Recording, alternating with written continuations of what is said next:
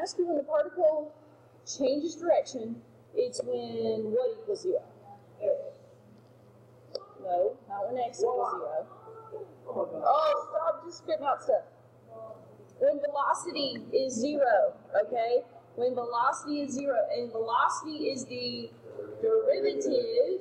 So let's think back to the original function. It changes direction when it changes from moving to the left or to the right, or when it changes from increasing to decreasing or decreasing to increasing. Because the derivative is changing from positive to negative, well, to change from positive to negative, you got to equal 0. So when the derivative equals 0, then you have a relative maximum or minimum. Because your function, we're looking at pictures of the function right here, the function is changing from decreasing to increasing. Think about the slopes of the tangent lines. Over here, they are negative. They're becoming less negative right here. And then they've got to start becoming positive, so they've got to go through a point where the slope is 0, where you have a horizontal tangent line. Or the function may not be differentiable. Weren't there a couple of those where technically it's not differentiable? Number 6, what else? Number 5, okay. Number 1's okay. Alright, but numbers 5 and 6, you shouldn't have gotten 0 for the derivative. The derivative was undefined, okay, because you have a sharp point. Yeah, I gave you an absolute value rule. Did you not get 0 on the bottom? You didn't get to it. Okay. So, yes, you have an absolute value rule, but if you apply that absolute value rule and you're talking about x equals 0, guess what? You're going to get 0 on the bottom, okay? And that's where it's undefined. So we have two cases. Either the derivative equals 0, aka horizontal tangent line, or the function's not differentiable. It's not differentiable, so that means you've got a 0 in the denominator of your derivative. Okay. Okay, so here's the definition. Critical points. Critical points. This is a very critical concept. Critical points are very, very, very important in calculus. Okay, we're getting into the fun stuff. I think this is the fun stuff because these are the applications where you can see it becomes a little less abstract. It becomes a little more concrete. Okay.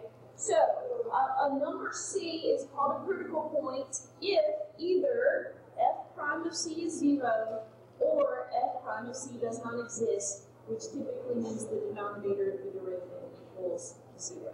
Okay? So critical points come from either the derivative equaling 0 at that point or the derivative not existing at that point.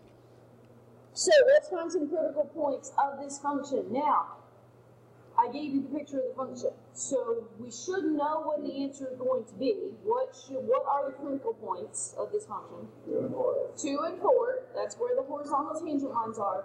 But let's actually go through the process of finding them algebraically, because if I had to given you that graph, and you got x cubed minus 9x squared plus 24x minus 10, you don't have any way of doing that without your calculator.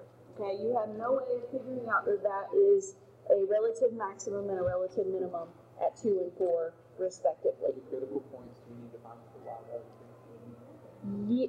Well, if it asks for the critical points, that's just referring to the x, and then part B, find the values at the critical points, that's talking about the y values, okay?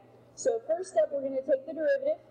So f prime of x is 3x squared minus 18x plus 24. Okay, that is a quadratic equation. It's never going to be undefined. Okay, quadratic equations are never undefined. So we're only concerned about where this equals 0. So that means I'm going to factor. I'm going to go ahead and start by factoring out a GCF. Factor out a GCF of 3. And then x minus 4 times x minus 2.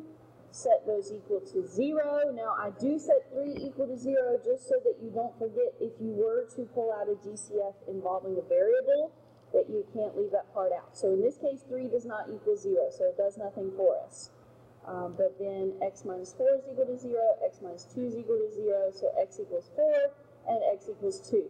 Now, for the sake of time and simplicity, I think that we can handle, when we get to this point, just saying x is 4 and x is 2. Okay? You do not have to take the time or waste the time and effort of setting them equal to 0 and then saying that they equal 4 and 2. I think we can take that leap of faith right there. Okay? So save yourself some time, space, and effort. Okay, so those are our critical points, 4 and 2, which we already knew. But sometimes they will ask you for what are the extreme values, so you actually need to find the total coordinate point. We've only found where they occur. We want to know what they are. Where is x? What is y? Okay, that's very important. Where is x? What is y? You may want to write that down somewhere on the paper because they like to use that terminology, and it's not always clear by the answer choices which one they're looking for.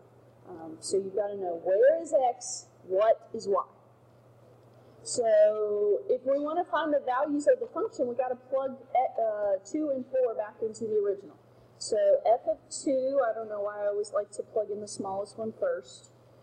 2 cubed minus 9 times 2 squared plus 24 times 2 minus 10. Please, guys, label things, okay? You're getting better, okay? Y'all are getting better at labeling things, but still we're a little inconsistent with that. And I'm afraid it will cost you points on those free response questions on the final exam. I've been kind of lenient, but I'm going to have to start getting a little more hardcore about it so that you don't lose points. So 2 cubed is 8, 2 squared is 4, 9 times 4 is 36, 24 times 2 is 48. Let's see here, 8 minus 36 is negative 28, plus 48 minus 10, so that's 20 minus 10, that's 10. F of 2 is 10.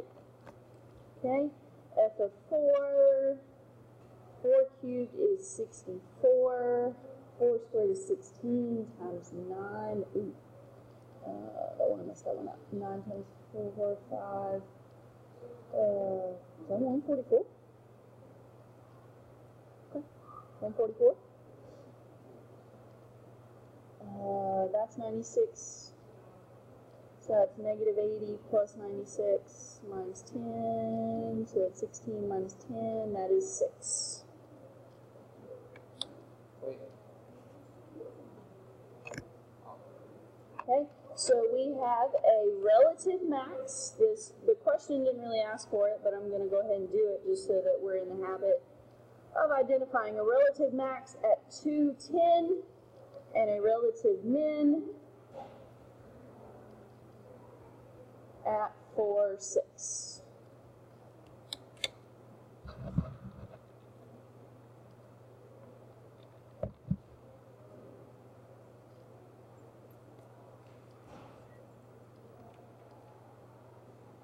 Okay, questions? Good? Okay. Find the critical points of f of x is equal to the absolute value of x. Again, I gave you the picture. This one's very, very simple. You can clearly see it. But let's go through the process of using our derivative. Okay, f prime of x, let's see here, what was our derivative rule for the absolute value? It is what's inside the absolute value over the entire absolute value function times the derivative of what was in the inside. So the x over the absolute value of x is equal, or times 1. Okay, so there are 2 reasons why the critical number is 0 here, but really, anytime you have a denominator, you set that equal to 0. Okay, anytime you have a denominator like this, you set it equal to 0. Obviously, x is 0 to give you an absolute value of x equal to 0. So x equals 0 is a critical point. X over that, so x something 1. That's the derivative. Okay, x equals 0 is our critical point, which obviously you can see here. It is a absolute minimum. Critical points occur where your derivative equals 0 or where it is undefined. It would be undefined because it has a denominator. If that denominator can equal 0, which in this case it can, that's where we have a critical point. And I used that one specifically because I wanted to point out the fact that it's technically not differentiable at 0. If you plug 0 back into your derivative, you get 0 over 0, which is an indeterminate form. That's a no-no. It's not differentiable at 0. So you know you have a sharp point. Okay.